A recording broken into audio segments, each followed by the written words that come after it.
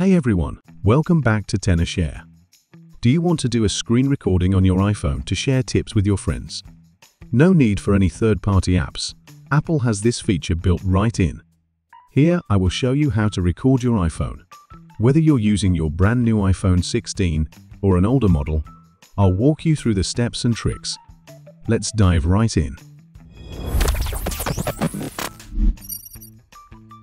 First off, usually we can start screen recording from iPhone's control center.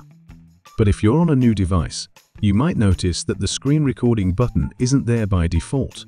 If you're using iOS18, long press on any empty space, click Add a Control, and search for Screen Recording. You'll see the option pop up. Tap on it, and it's added to your control center. Now, whenever you want to record your screen, just tap the button and you're good to go. Now, if you're still on iOS 17 or an older version, don't worry, the process is just a little different. You'll need to head into your settings. Scroll down until you see Control Center and tap on it. Then scroll down again until you find Screen Recording. Tap the plus button to add it to your control center. Once that's done, you'll be able to access the screen recording function just like on iOS 18. Alright, let's talk about recording with sound. When you're ready to start recording, go ahead and long press the screen recording button. Then, turn on the microphone here if you want to capture audio as well.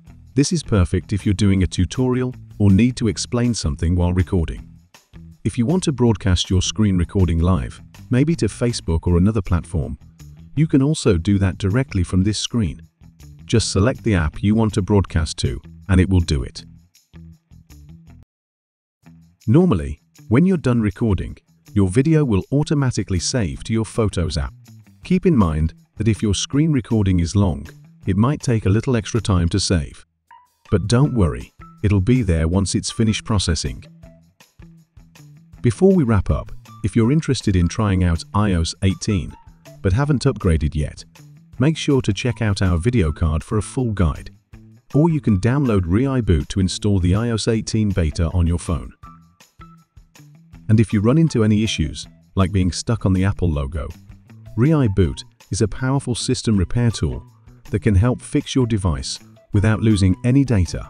You can get a free download link in the comments below. If you found this video helpful, don't forget to give it a thumbs up, hit that subscribe button, and ring the bell so you never miss an update.